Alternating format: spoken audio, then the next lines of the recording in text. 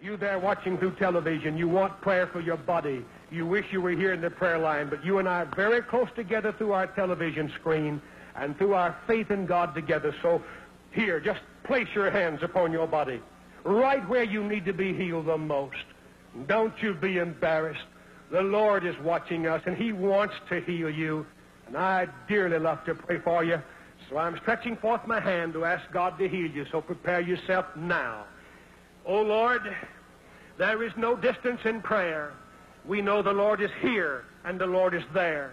We ask Thee for this, our friend, the viewer of this television program. Let Your healing power flow like a mighty river through every fiber of their flesh. Heal and set free by Your divine power. And now, my brother, through Jesus Christ of Nazareth, receive your healing.